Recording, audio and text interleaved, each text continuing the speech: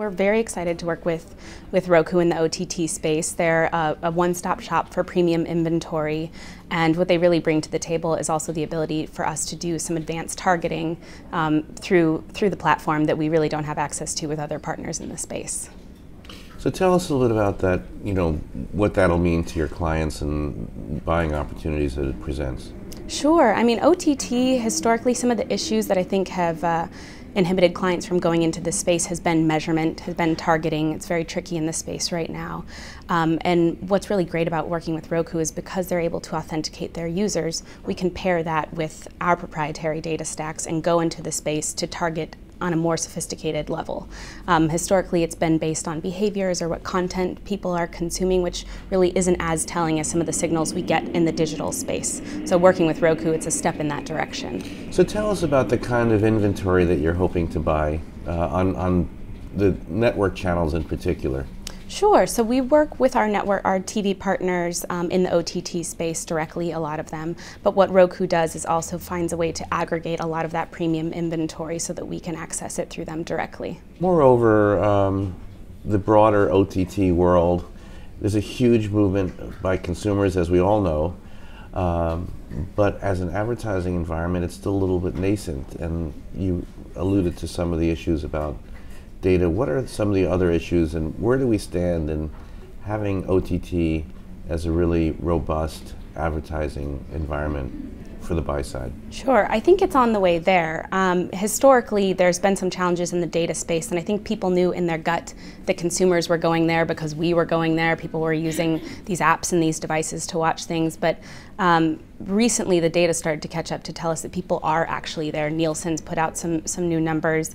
So I think that we're starting to see that it's not as nascent as people think. I would say it's mainstream now, and now that we're in the place where we are able to measure, we're starting to see that better.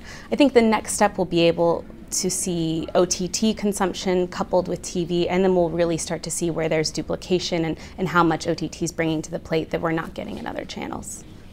Great, and is there any difference in terms of advertising form factor, units, length, ad load with OTT versus television, and how do you see that?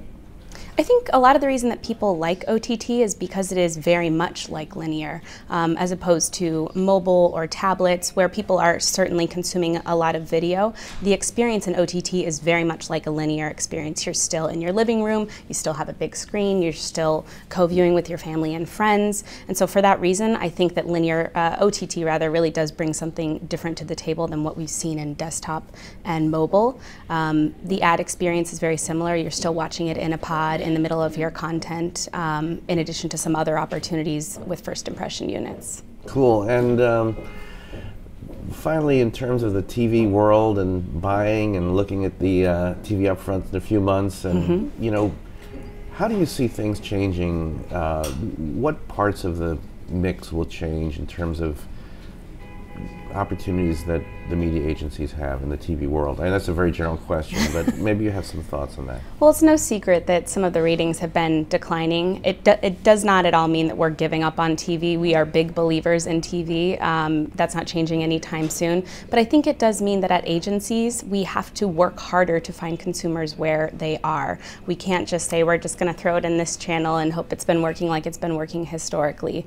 It's fragmented. It's not easy to measure it all. It's not easy to plan it all, but we're being very diligent about how we're finding consumers so that we can solve our advertisers' business problems. Amanda, so let me ask you about the deal with Google and YouTube and what that means, and the opportunities that you guys have, what that means for your clients.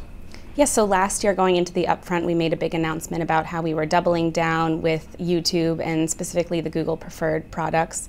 We're very proud about that announcement. It's been going very well for our clients. The goal there was really to find, again, consumers where they are as we see linear ratings declining. So going into this next year, I think our story stays the same. There's new chapters to that story. We're constantly trying to innovate and find new ways to reach consumers. There may be new ad products that we're exploring in that space, but we still believe that the story holds true. Great. And what about performance metrics and sort of the value of the investment? Is that clear for you, or the performance metrics there? Is the industry there? I wouldn't say they're there. I think it's a challenge for many people. How do we take what we've been doing in TV or what we've been doing in digital or what we've been doing in mobile and normalize those metrics? And I'm not sure that we're there, and I'm not sure that we necessarily need to be there. I think there's an opportunity to look at clients' KPIs by channel, by tactic, and evaluate them in that way. Cool. And finally, what's interesting innovations that you're kind of excited about, or in terms of emerging media that you might want to share with us? I think what I'm excited for is I see a lot of media partners in the space starting to toy with attention-based metrics and things that are really based on whether people are engaging or how much time they're spending, as a way to really hook advertisers and say, and put their money where their mouth is, and saying we're bringing people, we're engaging them, and we're going to start pricing based on that.